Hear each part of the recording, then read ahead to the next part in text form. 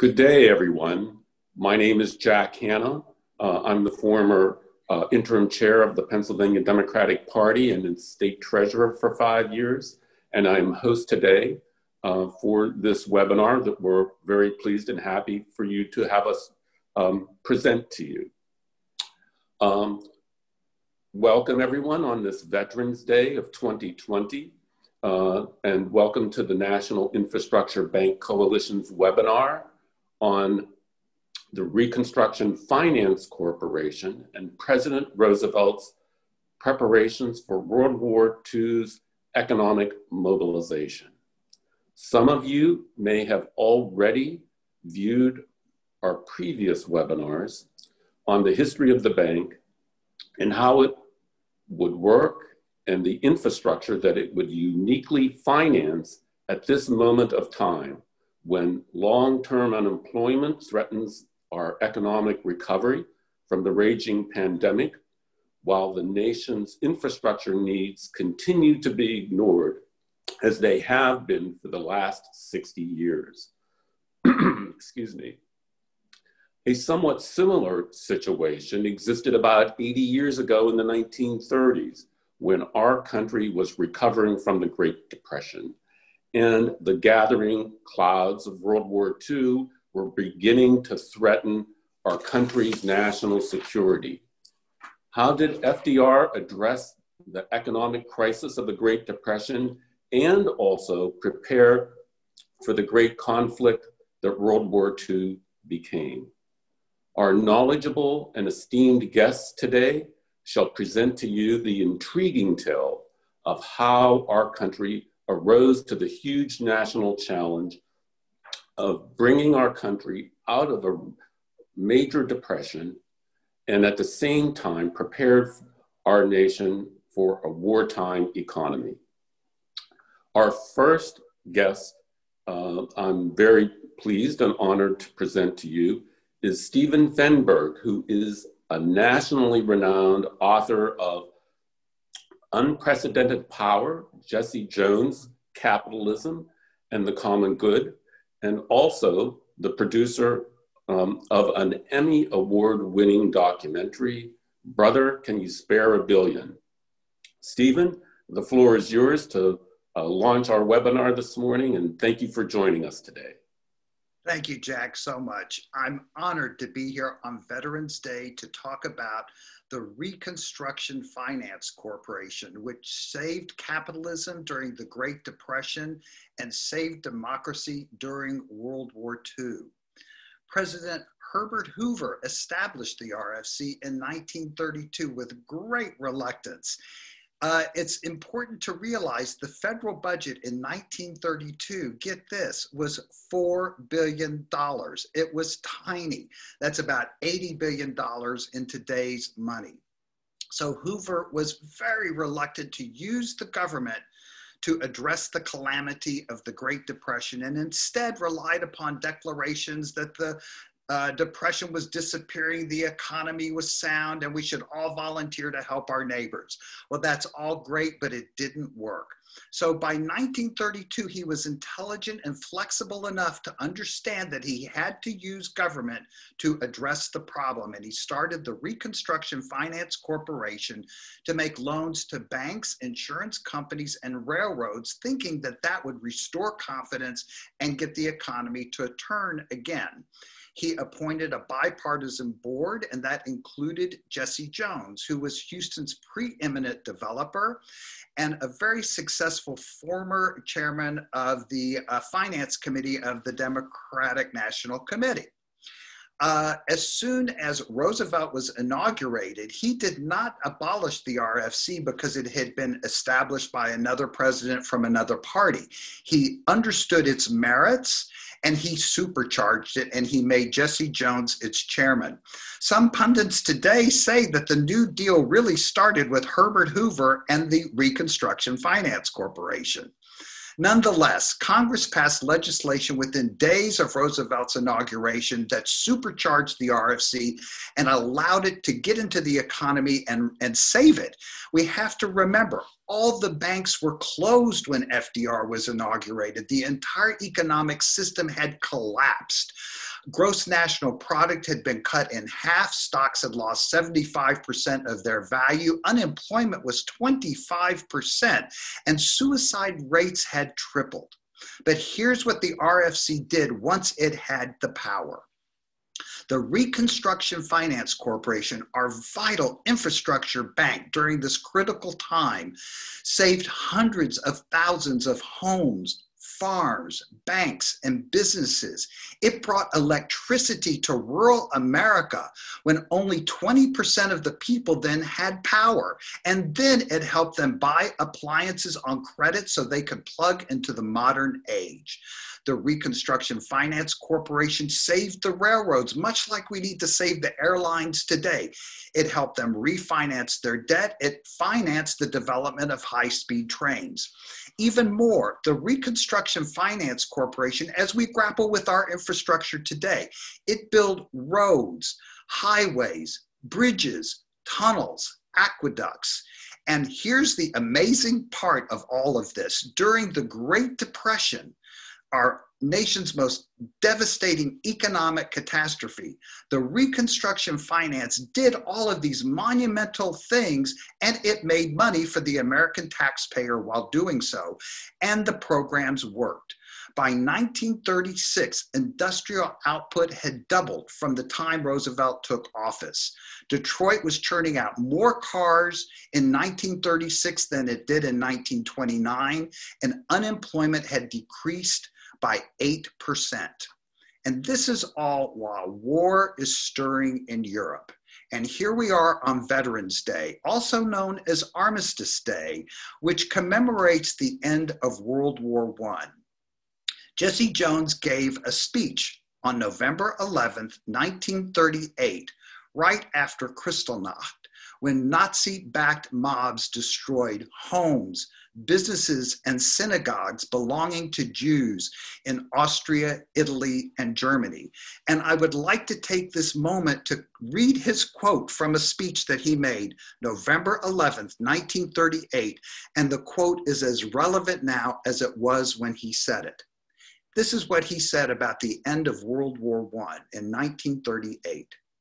Fundamentally, our entry into the World War occurred because the people of the United States felt forces were loose in the world which, if they succeeded, would outrage every moral law.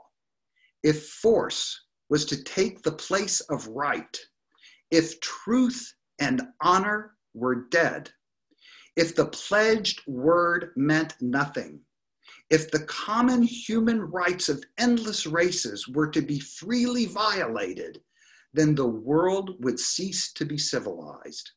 He continued, in a belligerent world, it is no small task to keep the peace. It is the greatest task in the world today. It is an American task calling for American leadership. It is to that task we must dedicate ourselves on Armistice Day. And during that time, when he was reading those words, war was spreading through Europe and the United States was completely unprepared. Our military ranked 17th in the world. Germany's military budget was 20 times the size of ours. They had 9,000 airplanes. The Japanese had 7,500 airplanes. And we had about 2,000 airplanes that were left from World War I. We were unprepared. And Roosevelt's hands were tied because of neutrality acts that forbid selling arms to warring nations, and also the public was vehemently opposed to intervening in the European war unless the United States was directly attacked. But Roosevelt had another option. He had an infrastructure bank. He had Jesse Jones and the Reconstruction Finance Corporation. And the RFC was so popular, it was almost universally embraced by Republicans and Democrats, conservatives and liberals. And every time Jesse Jones went to Congress for an appropriation, he was never once turned down. So Roosevelt sent Jones to Congress to get the appropriations needed to start militarizing industry. And here is what happened. On June, I can't remember the exact date, I think it was 25th, 1940, Jones went to Congress and he reported they gave him, quote, the dictionary. And here's what the RFC was able to do then. The first thing it did was it established subsidiary corporations to take care of whatever needs were apparent and needed to be addressed. And the effort was unified and comprehensive. So the first corporation was the Metal Reserves Corporation, and Jones and the RFC began accumulating rubber and tin from around the world, strategic commodities that were in short supply and were essential to field the armed services. Then it established Defense Plant Corporation, probably the most significant of all the subsidiaries. Defense Plant Corporation made over 4,000 defense loans, and it built more than 2,300 enormous plants to manufacture the tanks, trucks, airplanes, and ships that were required to fight and win World War II. The RFC owned these plants and leased them to corporations to operate. It also established Defense Supplies Corporation. Through that, it assembled and accumulated wool and cotton for soldiers' uniforms. It cornered the market on silk for parachutes. It grew hemp in forests and cornered the market of sisal to make rope. It did everything it needed to do to comprehensively address mobilization and militarizing in time to fight and win World War II. And I have another quote I'd like to read since this is Veterans Day. And this is what Jesse Jones wrote about Defense Supplies Corporation. And this is for all the veterans out there. This is what he wrote. Defense Supplies' largest loan was one with which I think the whole American people may be very well pleased. We were glad to arrange it, and I like to think it helped bring some joy and comfort to every soldier who served in the Army and at home and overseas. It was a series of advances totaling $71,153,521 to the Army Post-Exchange Service to finance the establishment and operation of post-exchange stores. And it was fully repaid before the end of the war. Wherever our troops were sent, they usually found convenient to their stations a PX in which they could buy some of the everyday articles and amenities which had been familiar to them as civilians at peace with all the world. In many a far corner of the globe, a PX blossomed with American ice cream, American soft drinks and beer, watches, cigarettes and candies, as well as souvenirs the GI could buy to send back home. That was just one thing the Reconstruction Finance Corporation did during World War II. And I had to read that in honor of our veterans and our soldiers. The RFC's efforts were comprehensive and unified. It built the first tin smelter in the United States in collaboration with the Dutch. And maybe even more amazing is its development of synthetic rubber from the lab to mass production, just as the Japanese took our supply of natural rubber when they took the Pearl Harbor in 1941. Without the RFC's orchestration of that effort, the Allied forces most likely would have been stuck in place and unable to fight. The RFC, our nation's infrastructure bank during two of our most challenging events of the 20th century, was indispensable. Just like a new infrastructure bank is indispensable today to rebuild our crumbling bridges that are so dangerous, to restore water systems where the water is unfit to drink, to build storm surge barriers along the Gulf Coast so the Port of Houston won't erupt in some environmental catastrophe the next time a hurricane hits directly at the port. It can bring broadband and internet access to rural areas, just like the RFC brought electricity to rural areas and then help people plug into the modern age back then. So I would like to conclude my talk with thanking the veterans who gave their lives for our freedom and for the soldiers now who risk and devote theirs to keep us free. Thank you very much. And Jack, I will turn the talk back to you. Thank you very much, Stephen, for that very enlightening presentation with regard to the bank. I would like to prompt everyone that is watching the webinar that we have a Q&A mechanism with regard to any questions that you may have of our panelists that we will review with them after their presentations. So please keep that in mind. Our next presenter is Alphecca Muttardy, who is a macroeconomist and the policy director for the Coalition for National Infrastructure Banks organization. We are very happy to have you here, Alphecca, and I believe you're going to be talking to us about how the bank actually functions and operates and the economic basis and reasons behind that. Your turn, Alphecca. Take it away. Thank you so much. Thank you very much, Jack, and welcome to everyone who's attending our webinar today, and very happy Veterans Day to all of you. So what I'm going to talk to you today about is the present day situation and how we can use a national infrastructure bank today to mobilize and refurbish our economy and put people back to work who have become unemployed during the COVID shutdown.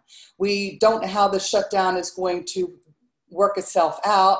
We're now going into a second pandemic period, which could be very severe this winter. We could have more shutdowns and more economic loss of jobs on account of it. So there could be sort of a double dip recession.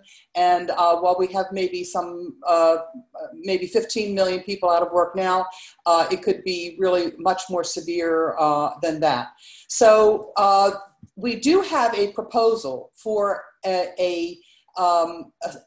institution similar to the Reconstruction Finance Corporation to build infrastructure in America today.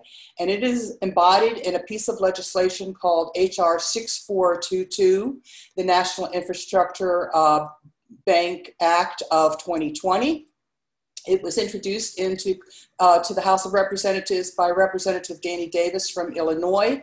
And we have co-sponsors on the bill, Seth Moulton from Massachusetts, Debbie Dingle from Michigan, and Bobby Rush also from Illinois. And we're looking for many more co-sponsors. And we are really attempting to bring this piece of legislation up to the attention of the incoming Biden administration as a possible solution to today's economic problems. So I'm going to speak to you with my hat on as a macroeconomist and tell you a little bit about our federal budget, which has been put into huge disarray right now. This fiscal year alone, for example, we've run up a new deficit of at least $4 trillion. And we should probably be having another large deficit next year if we have a second double dip recession.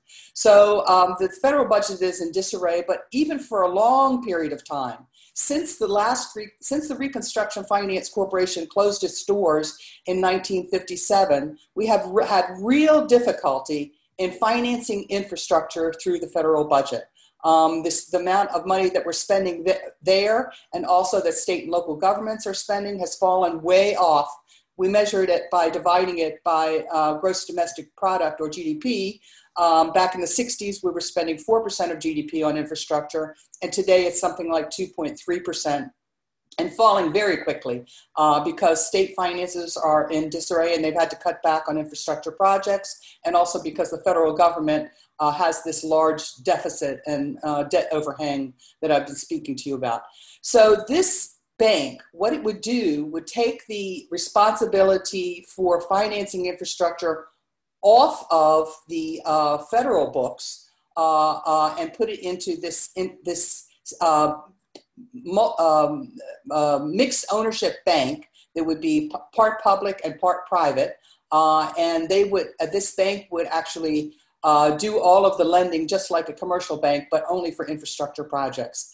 So we approached this iteration around by asking ourselves the question, how much do we need to fix today's infrastructure? And we went to the American Society of Civil Engineers, who say that we need about $4.6 trillion over a 10-year period just to bring infrastructure up to a state of good repair.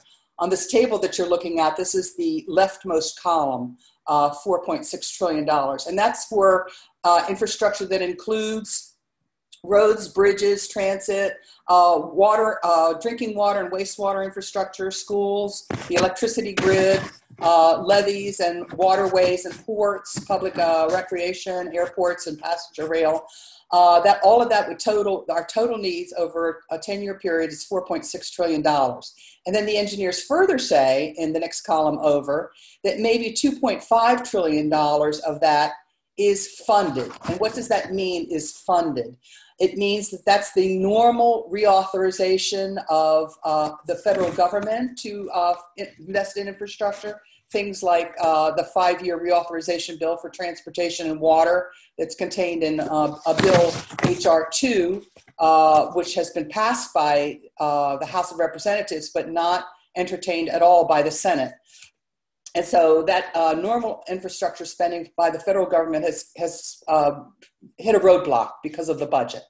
And then it's also financed by state and local governments through a pay-as-you-go system using gas taxes and stuff like that to fix roads and other things. And that's also fallen by the wayside because state and local finances are in severe disarray on account of the recession. And then they might also raise money by municipal bonds, which have also fallen back. So all of these sources of the normal estimated funding have fallen backwards. But the engineers say that there is another 2.1 trillion, that's the rightmost column on your screen, that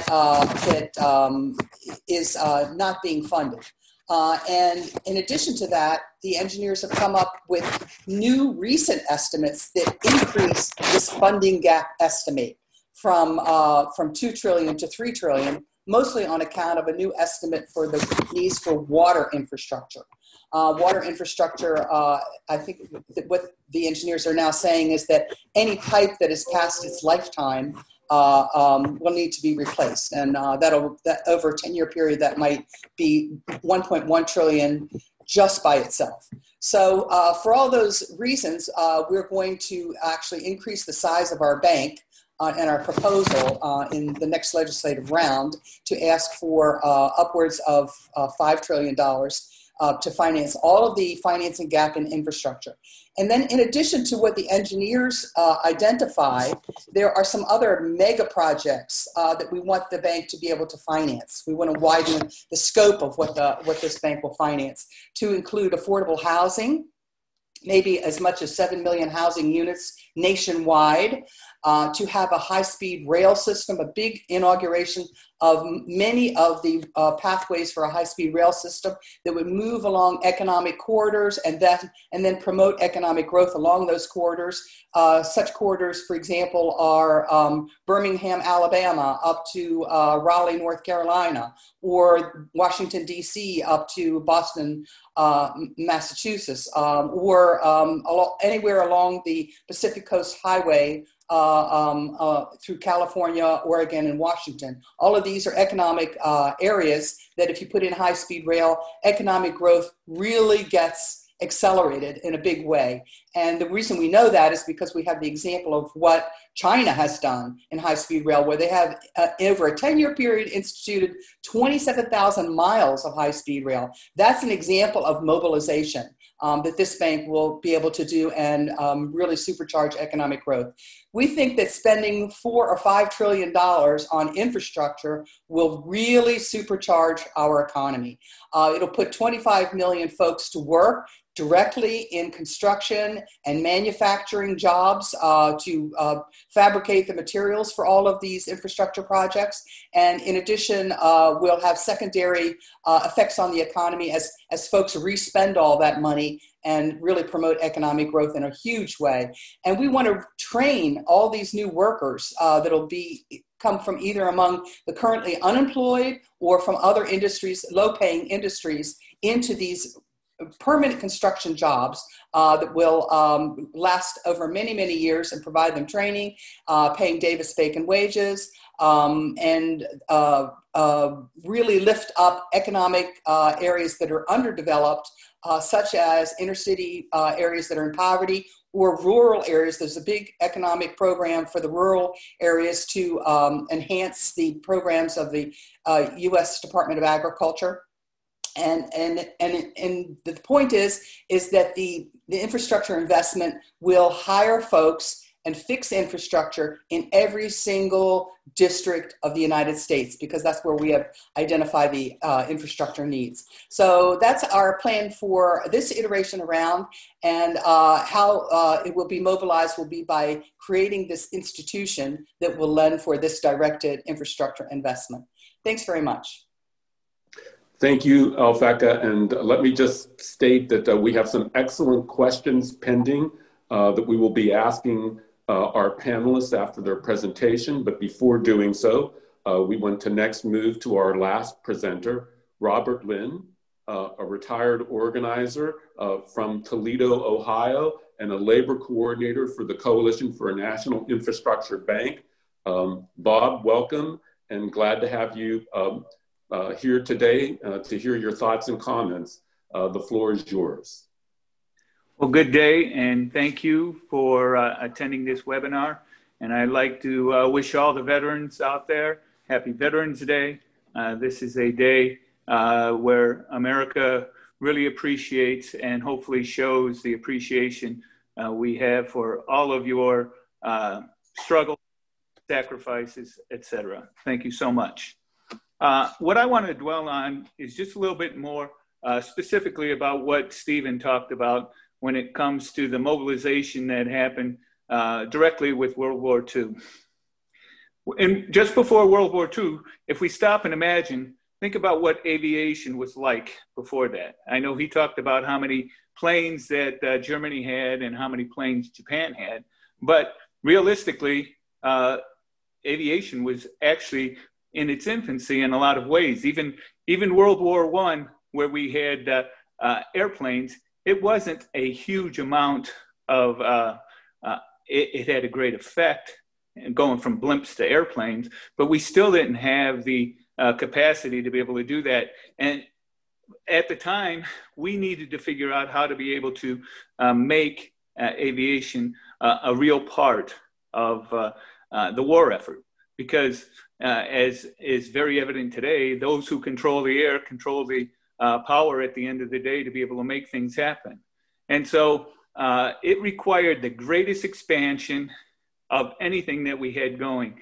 Most aircraft companies at the time were relatively small enterprises before the war and did not have the funds to expand. So how was that going to be done?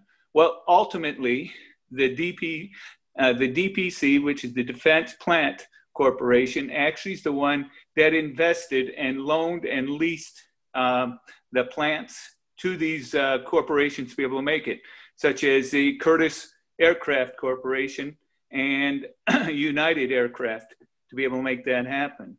The planes, you had plane plants built throughout the United States.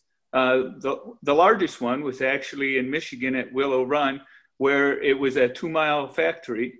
And the amount of investment in that was $86 million to be able to get that plant going. It was actually created in less than a year.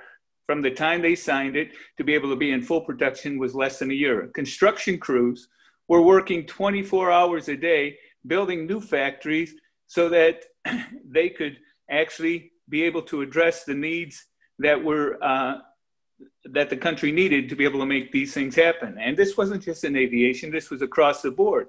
But you had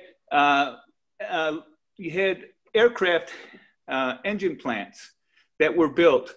You had the Chicago Dodge Aircraft Facility, which covered 270 acres. That was created. One end came in basically with a pig of aluminum magnesium that at the end of the day by the time it got to the end of the line, was a functioning engine to be able to make the aircraft that were necessary to be able to survive and to be able to actually win the war. The RFC had many subsidiaries, as Stephen talked about. And the subsidiaries, which was the Defense Plant Corporation, was one of them. But it had another factor.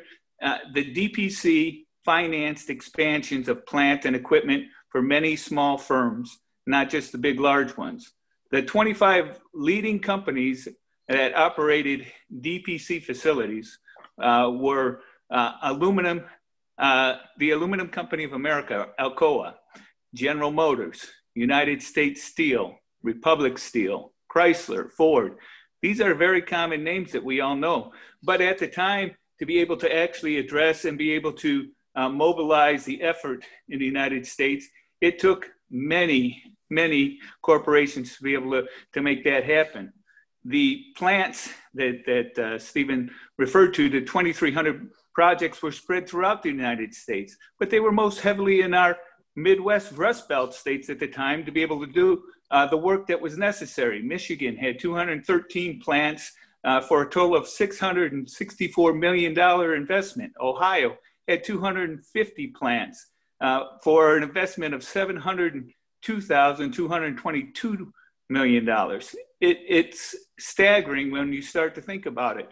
Goodyear and the advent or invention of rubber, synthetic rubber, to be able to go forward and be able to create the tires, not just the tires, but all the rubber products that were necessary when it came to be able to construct these large battleships, etc. It was amazing as I continued to read up on the advances that have been made due to the investment by the RFC. The RFC, by investing in this through all these other corporations, was actually the driving force to be able to move us forward. We had an enemy. We had a goal. And what set out with FDR at the beginning was the Depression, was to get the American people back to work, to be able to make it possible for people to actually be able to survive and pick up their lives and be able to create all that.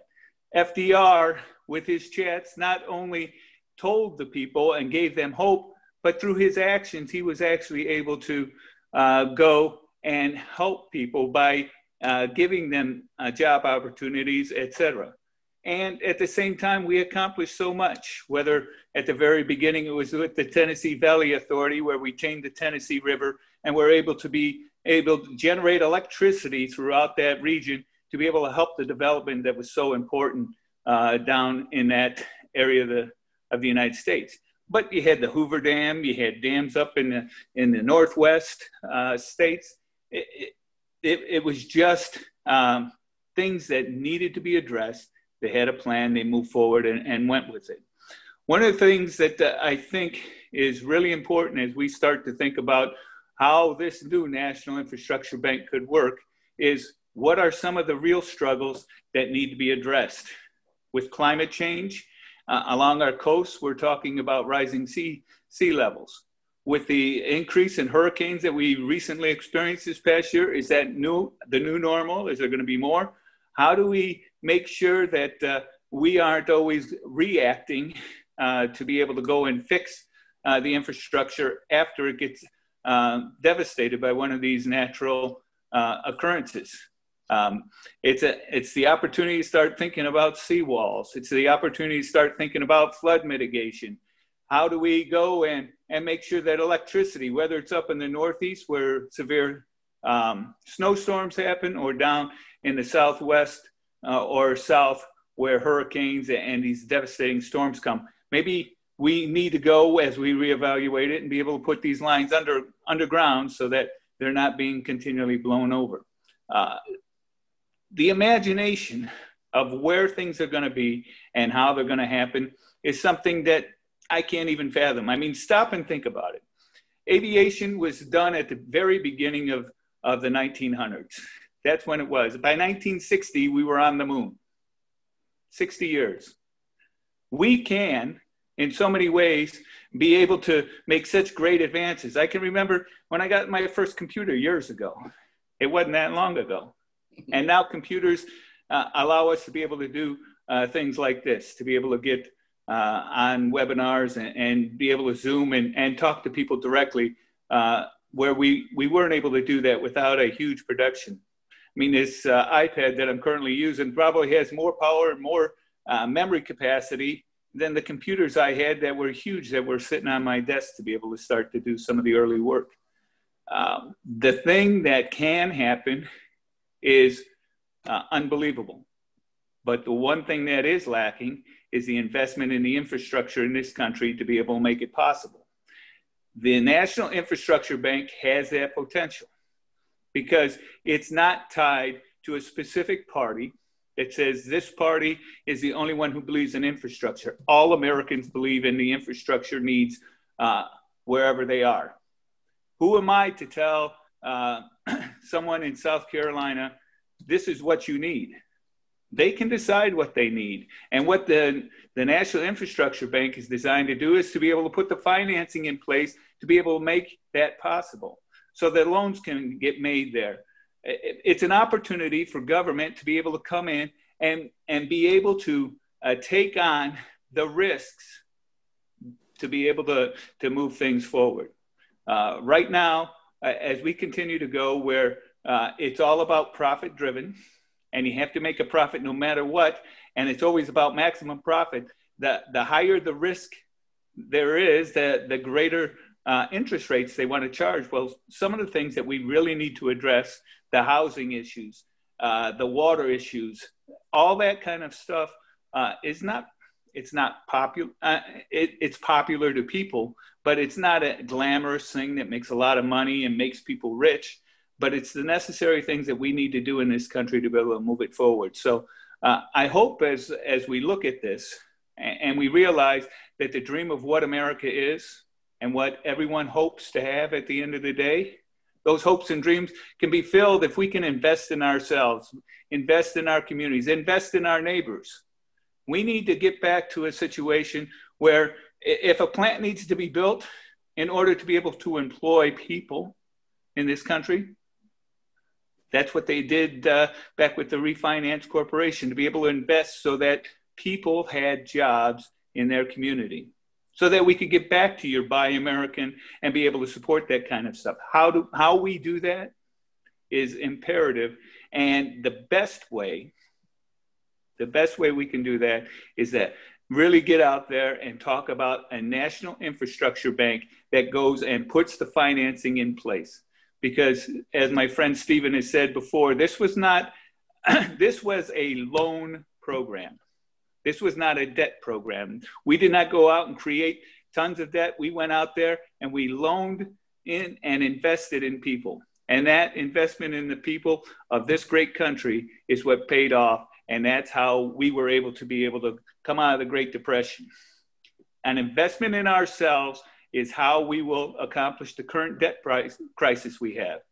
The only way we'll ever do that is we'll have to outgrow it.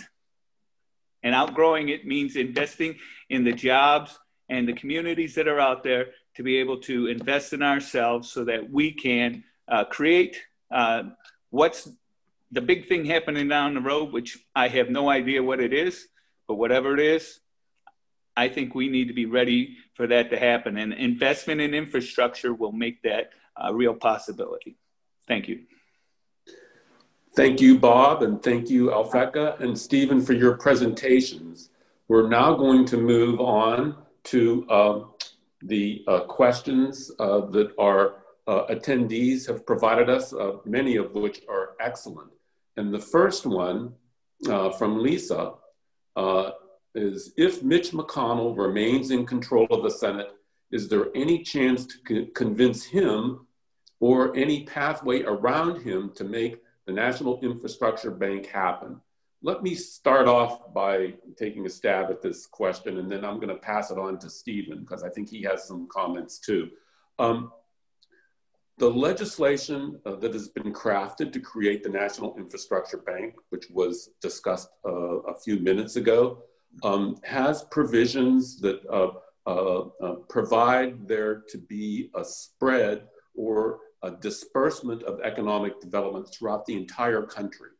And I mention this because I think in terms of partisanship, in order for this legislation and concept to pass and be successful, it's going to require there be development not only in urban areas, but also rural ones, which reflect both parties' constituencies. So having a balance and an incentive for rural communities in those areas, quote unquote, that are red, is critical, and I think very much a valuable carrot in order to convince both political parties that this concept is something that, that the entire country can benefit from.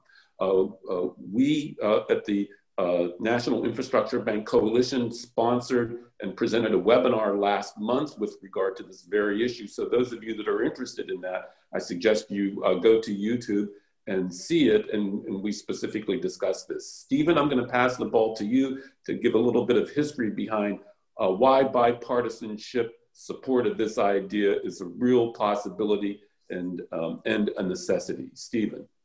Thank you, Jack. I'm glad to say something about this, because I think what is essential is for us to shift our attitude about government.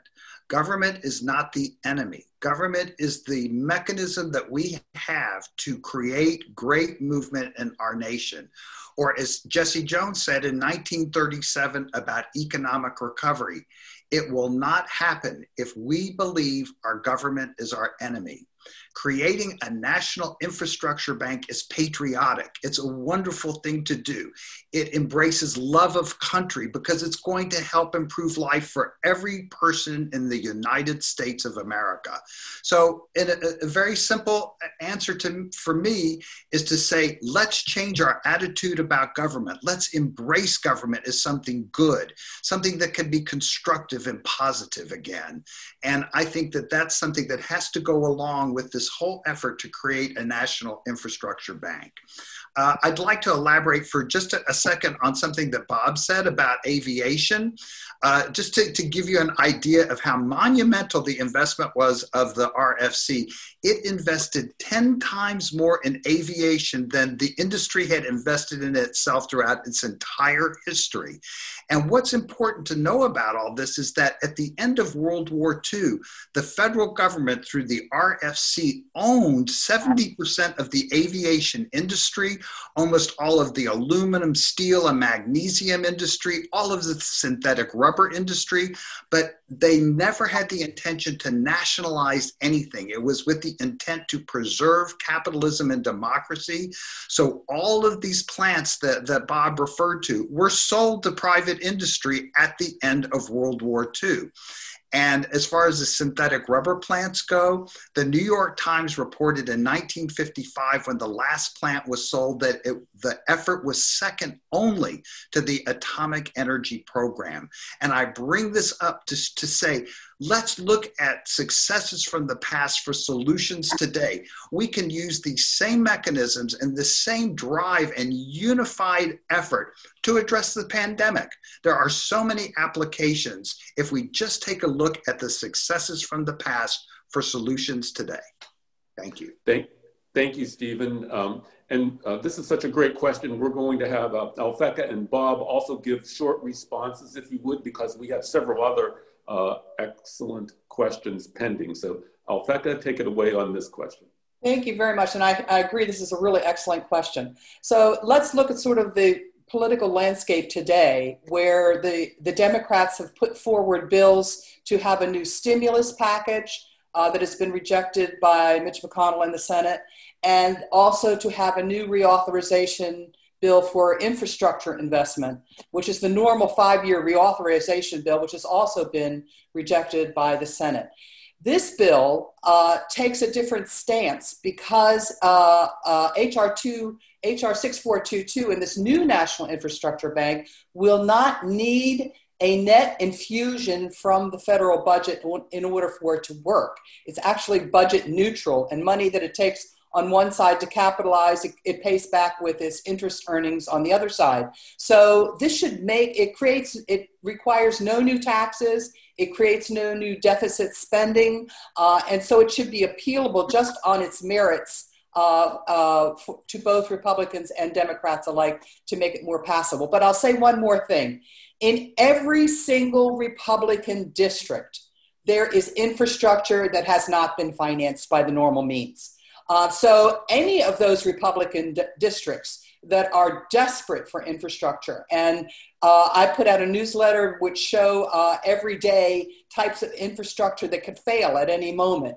The Hudson River Tunnel, Route 1 highway in southern Florida, which has more accidents than any other road in the nation. The seawalls that Stephen was talking about protecting Houston.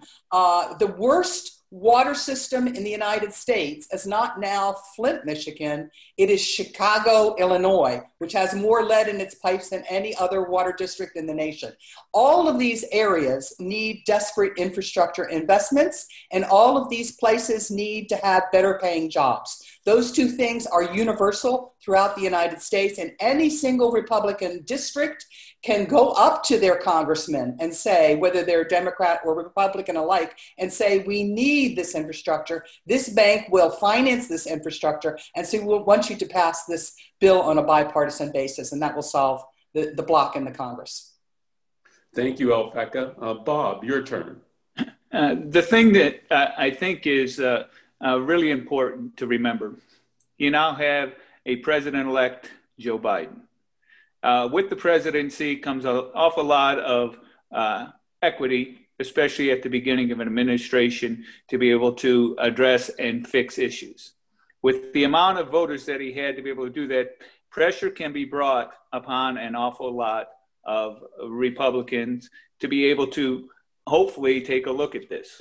There will also be an opportunity, in my opinion, for the NIB to get a real look with this administration. It needs to be partnered with the next increase in stimulus to be able to make this happen. Because the stimulus was basically handing out cash to be able to keep people afloat, to be able to make things happen. And that has to, without a doubt, take place. But it needs to be dovetailed with the National Infrastructure Bank so that we can actually address infrastructure regardless of party. If we continue that it has to be a party issue that goes forward, we are doomed. Again, we are doomed if we continue to let any of the decisions that need to be made in this government to be decided by partisan politics. We have to, as a nation, understand that our neighbors, our brothers and sisters that are out there that are trying to make it day to day, need the investment of infrastructure so that their community can start to improve and have a better opportunity to be able to put itself up on its own 2 feet, to be able to provide good living wage jobs out there at the end of the day. And that is the kind of pressure that the 76 million people who voted for Joe Biden need to put on the Democrats. And it's something that hopefully our message gets out to people in all these communities, like Alphecca just said, who need infrastructure, to be able to put that kind of pressure on the Republicans, to be able to say, we need this fixed, and here's a solution, let's do it. Thank you, Bob. Next, we have a question from Anthony, and I think this would be directed to you, Stephen. What would you say are today's new issues that have been caused by the pandemic and the current administration's economic policies that would differentiate the infrastructure bank from the 30s, 40s, and 50s versus the proposed national infrastructure bank that HR 6422 proffers? I can't say how the RFC would differentiate from today's issues because so many of the strategies the RFC implemented can be adapted to today. And I take World War II mobilization as a perfect example of how we're handling the pandemic or are not handling the pandemic. If we had a concerted, concentrated, unified effort like we did during World War II, we would have plenty of protective gear. We would be implementing ways to distribute and store the vaccine once it's available. There are many ways we can implement strategies that were used during the Great Depression and World War II to adapt to today's issues. My favorite one is the Electric Home Farm Administration that allowed farmers to go into appliance stores, buy refrigerators, fans, pumps, radios. The RFC would reimburse the Main Street store for selling those appliances to the farmer. The utility company supplying the power to the farmer would put a small charge monthly into the farmer's bill, which he would pay, and the utility company would then forward those proceeds to the RFC. That helped more than 1 million people buy appliances. Those same, and it made money for the federal government. Let's always remember that. These were lending programs, not spending programs. That same mechanism could be adapted today to retrofit people's homes so they're storm resistant and energy efficient, and can help them bring broadband and internet access to their homes, especially to those people living in rural communities. So I hope that answers the question. We need to look at successes from the past to implement solutions today. Thank you, Stephen. Our next question is for Alphecca, and it's an excellent one that goes to the essence and the basic design of the National Infrastructure Bank. How is the National Infrastructure Bank to be funded, Alphecca? Thank you very much. So this bank will be a public deposit money bank that will actually create the money that is lent at the time that loans are executed. All commercial banks operate in this manner. When you go in, for example, to a bank for a car loan, and the bank gives you, you sign the loan papers, the bank puts that loan up on the asset side of its balance sheet, and then it creates a deposit on its liability side that you can draw down then to actually execute the car loan and pay the car dealership. When it does that, it creates a money supply that is then pushed out into the broader banking system through this check clearance process.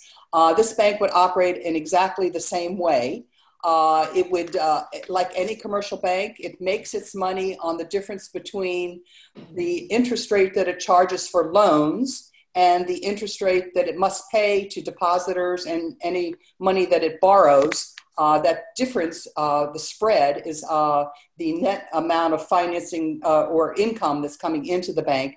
And so this bank can live off of its own net income earnings. The example, even though it is only charging very low rock bottom interest rates for its loans, which is the Treasury bond rate or 2%, or there's a 2% floor. So it will operate just like a commercial bank does. It would create the money supply. The only thing that would be coming temporarily from the federal government is a 2% add-on to those folks that bring in their treasuries to capitalize the bank. That'll be about $10 billion a year, and it should be able to reimburse the government, who is a part owner in this bank, through a dividend to government. So that's what makes it budget neutral. We have the exemplified example of the 4 banks that have come before in our nation's past, starting with Alexander Hamilton's First Bank of the United States and ending, as Stephen said, with the Reconstruction Finance Corporation. All of these banks lent and created money in this way, and except for the RFC, which is a little bit different construction. But the important point is they all made money from their operations and ended their books in the black and made money for the government as well. Thank you, Alphecca. Bob, we have a couple questions for you, if you could briefly respond to them. The first is, are there any labor protections proposed in the HR 6422 legislation? And also, is there any assurance that manufacturing components of the bill will be made in the USA as opposed to overseas? Bob? There are provisions that there is a Buy America provision in the proposed legislation. The Buy America is actually better than a lot of the other ones that have been put in previous legislation, in that we are deadly serious about making sure that the American people are the ones who are investing in ourselves and are the ones who are creating the wealth and are the ones who benefit from this.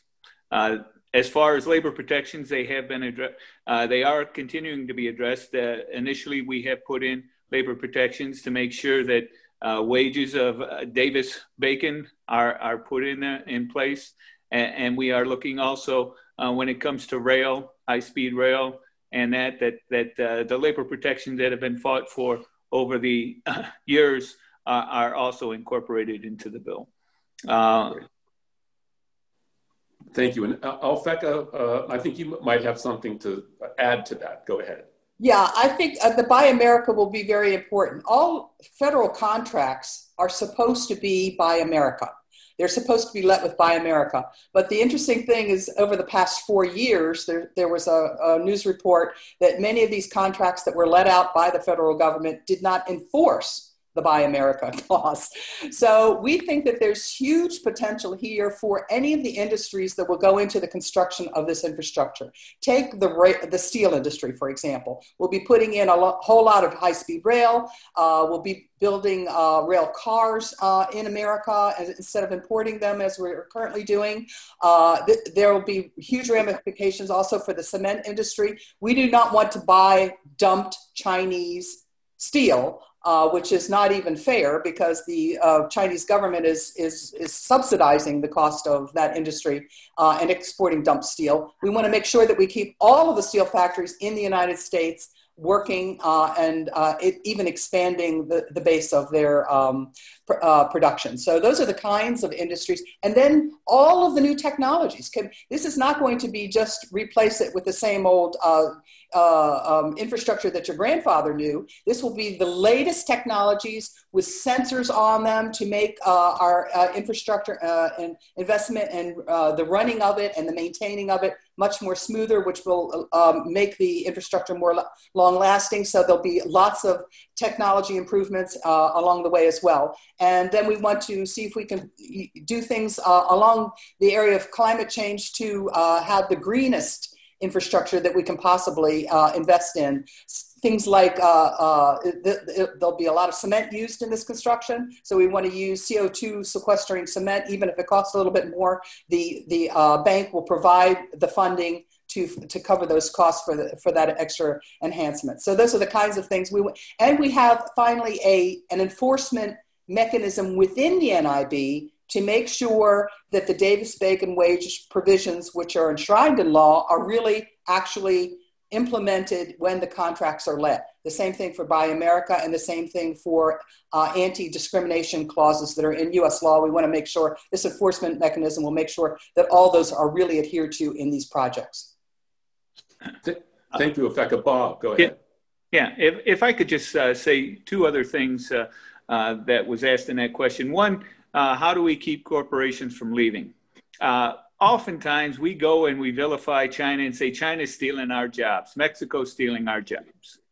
That's BS. They're not stealing our jobs. Corporations are picking up their jobs here, and they're going to China and they're going to Mexico for cheap labor to be able to do that.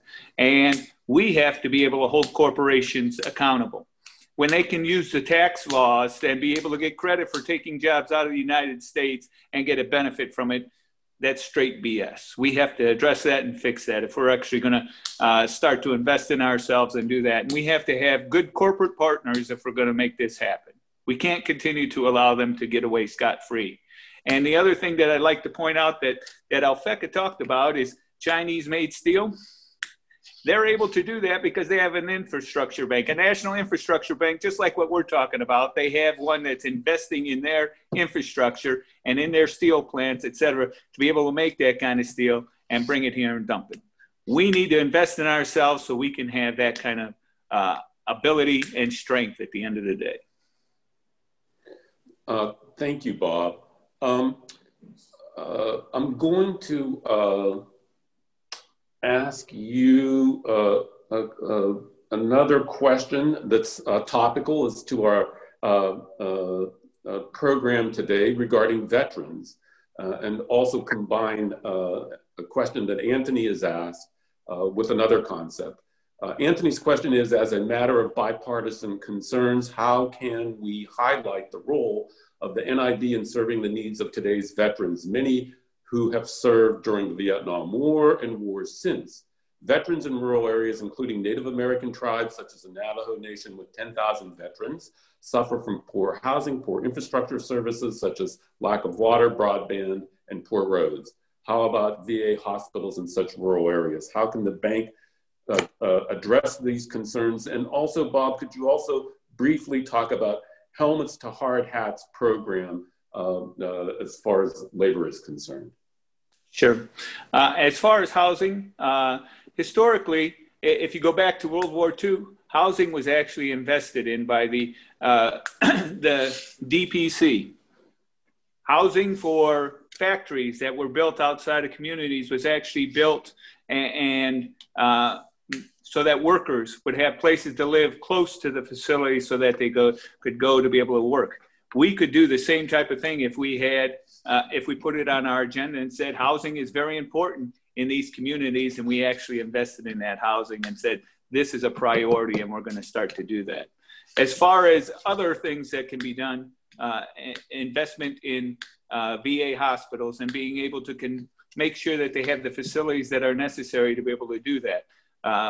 Those are definitely things that the funding and the lending capability of the National Infrastructure Bank could address.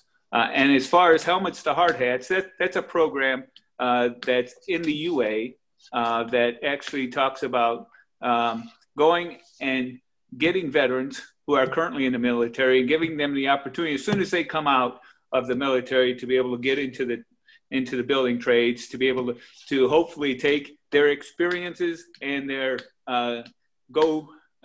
get it attitude to be able to bring that kind of attitude into the building trades. Because the building trades and all jobs, at the end of the day, we need to invest in our veterans.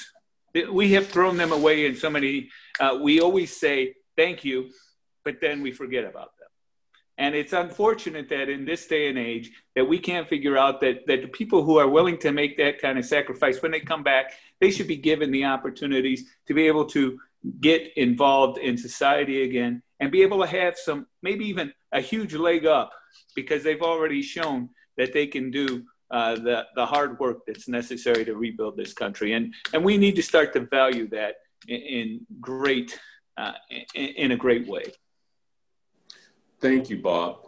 The next group of questions that I'd like to present and respond to has to do with the legislation itself, HR 6422.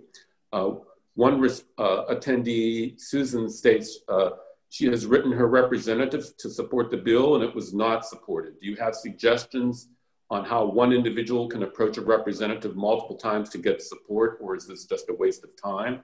The other question from James is, what is the next significant step in the legislative process for HR 6422? Let me start off by responding to those two questions in this manner. This is a concept, an idea of a national infrastructure bank that is building momentum each and every day. And the reason that I say that is we are developing a network of support throughout the entire country as far as elected officials are concerned, through city councils and county government organizations and entities, through labor unions, through academic policy providers that are endorsing this concept each and every day. If you go to our website, you will see an accumulation of numerous entities that have supported this idea over the last 2, 3, 4, 5, 6 months. It is building momentum. So reaching out to other organizations to endorse the concept and then taking it to your a congressional representative is one way to do it. Educating their staff as to what the benefits are or another. The next significant step is as far as the legislative process is concerned for HR 6422 is to convince Congress that it is a valid, legitimate, needed, necessary policy for our country. And as the economic crisis continues, the virtue and the benefits of this concept and legislation will emerge. Stephen, I'm going to toss the ball to you with regard to this question, and then Alphecca. Go ahead, Stephen. What I have done is write articles and letters to the editor of newspapers to promote the bank and do whatever I can to make people aware of the potential that a bank like this holds, and also by talking about the Reconstruction Finance Corporation, that there is a model for this, that it worked before and it can work again. As far as contacting our congressmen and congresswomen, I think we have to do that. As if we continue to do it and we do it in mass, maybe it will make a difference. But I think we have to do everything at our disposal to promote the bank, to explain the bank, to show the precedent for the bank, and to hopefully that will encourage this to move forward. And Alphecca, your comments and ideas. So we are on a short-term haul to deal with this pandemic and economic recession, and on a long-term plan to deal with our infrastructure underfunding as well, and our lack of good-paying jobs in the United States. One methodology for one of the speakers that asked the question that has been very successful is the Michigan methodology. What they did was they got together as a group. These were council persons in the counties and state and city governments that just blanketed their area with draft resolutions for every single county and district, and identified what infrastructure has not been able to be repaired, and then got them to pass these resolutions. And then they took all the resolutions and they took them up to the top and then presented them to the congresspersons. It's very much the case that congresspersons will listen when they get an en masse movement of people who are coming and saying, we really need this, and they are their constituents. One person they might be able to brush off, but a whole group of them like that is very difficult to do. And even in Republican areas, I say to your Republican congresspersons, what is your plan? What is your plan for fixing this infrastructure? We have had a governor in one state who wrote on the platform, fix the D roads, so that was her platform statement. And then she should be held accountable to whether or not she's been able to actually fix those roads or not. What is your plan for getting people back to work and good paying jobs? And what is your plan for fixing the infrastructure? And here's a good plan to do both. Great, thank you, Alphecca. We're going to have one more question and then have our panelists give their closing remarks. One of the questions that have come up is, with the pandemic overshadowing much of what our country's attention is focused on above and beyond the presidential election, how can the National Infrastructure Bank receive the focus of attention that it needs, at least as far as in our opinion is concerned? And isn't such intervention with the background of the pandemic, which will require high costs to the American taxpayer, be paid for? And won't an infrastructure bank save billions of dollars for the American taxpayer? If we could go through this very quickly and then give our final closing statements. Stephen, I'll go with you first, and then Alphecca, and then Bob. That's a tough one to answer. If you would go to Alphecca on that one. Alphecca. Okay, from a budget point of view, I come back because I'm an economist. Our budgets will all be hit really hard this winter. This winter is the period where everything will sort of gel and solidify, and then we'll sort of see where we are. But it's very much the case that we are going to need a new stimulus package to bridge us over this period, to get checks into people's pockets and to keep them from being evicted from their homes. And we'll have to do that through deficit spending. So that'll be another big hit to the federal budget. When we come out the other end, we'll still have a lot of people unemployed, a lot of people employed in very poor paying jobs that we need to get into better paying jobs if we're going to do something about poverty and income inequality. So the long-term fix is really to get people into good paying jobs to fix our nation's infrastructure. And that's where this bill will really come up to the head as the only possible alternative for us. Thank you, Alphecca. And Bob? The best social program out there, it's called a job, J-O-B, a job. The only way we can get ourselves out of any of these things is to have the opportunity to have a job. If you get that, then a lot of things can happen. Then you can start to take care of yourself, your family, your friends, etc. So we have to make sure we focus on that. And what Alphecca said is true. There is going to be another stimulus package. There's going to have to be. There are too many people who are already suffering from this, who have not been able to get a job, or their places have been closed down because the pandemic has not been handled correctly. Obviously, we can make sure to utilize the National Infrastructure Bank to be able to nationalize, if we have to, the production of PPPs, et cetera, to make sure they're done in this country, to make sure that the drugs that are necessary out there are manufactured in this country. Those are all things that we can do specifically with this National Infrastructure Bank. At the end of the day, the only way we will solve this is we have to build the parade of what this is, which is an investment program in ourselves, a lending program in ourselves, and we have to go at the end of the day and say, we demand this. And we have to go side by side with the stimulus package that's going to come and say the stimulus package is the short-term solution. The National Infrastructure Bank is the long-term solution, and it has been done 4 times previously in this country. This is not a new idea. We forgot it.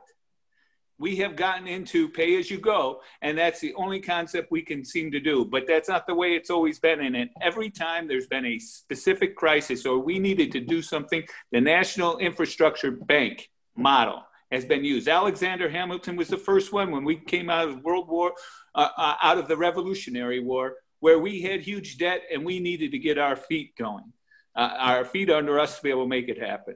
So we're in that same predicament now. We have to make sure the National Infrastructure Bank is looked at as the answer, and stimulus package plus National Infrastructure Bank, short-term planning, long-term plan. And that's how we have to move this thing forward. Bob, thank you for that. Excellent. And now I want to give my answer. and I go back. I mean, I want to echo what Bob says. We have to go back to the past to look at the successes for solutions today. And I always go back to that electric home farm administration and how it can be used to retrofit homes and buildings so they're storm resistant and energy efficient. And by doing that, it will spur so much employment and renew the green energy industry. It will spur it all on. So if we look at these mechanisms that we have already used once before, we can apply them to today's problems, create jobs, expand our economy, and revitalize our nation. Excellent. Thank you very much, Stephen. And Alphecca, and I think these comments are maybe doubling for our closing statements too. So Alphecca, go ahead. So our theme today is mobilization. We have now an example of a new institution, the National Infrastructure Bank, embodied in HR 6422, that can mobilize the finances that are needed to invest in infrastructure, create millions of great paying jobs, revitalize our economy, and do all of that without increasing taxes or the debt. And this makes this bill passable and attractive on both sides of the aisle. Great. Well, thank you so much, everyone, for your great presentations today.